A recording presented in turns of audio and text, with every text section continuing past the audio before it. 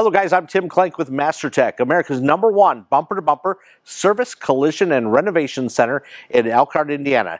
And as we're celebrating this delay of doing the rallies this year, we've expanded in other areas. And one of those areas that we brought out just before all of this happened was headlight renovations.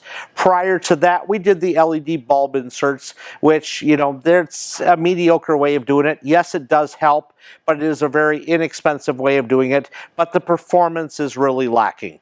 So as we expand our headlight line across all the RV industry, here we have a renovation that we're going to be doing on this one. This is a 2005 Monaco Dynasty. In front of me is a brand new set of headlights, custom built for a Camelot. So your typical headlight that we're looking at right now, this is putting out about 80 lux with the light meter. When we go with our beam setups, you're going to be going from 80 to 800 lux. This system is a little bit different. We have our low beam, high beam, and then we have an additional high beam in the middle because we do custom build these for the coach itself.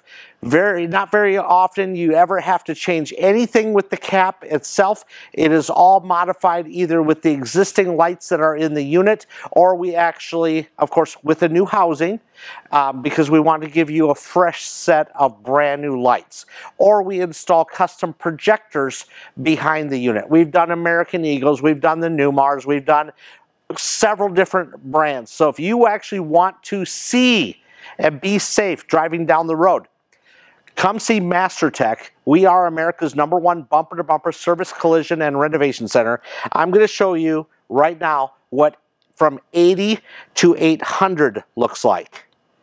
And this is 800 lux on the one set of lights. We have another set of lights on this custom built on the inside, which will bring it beyond 800.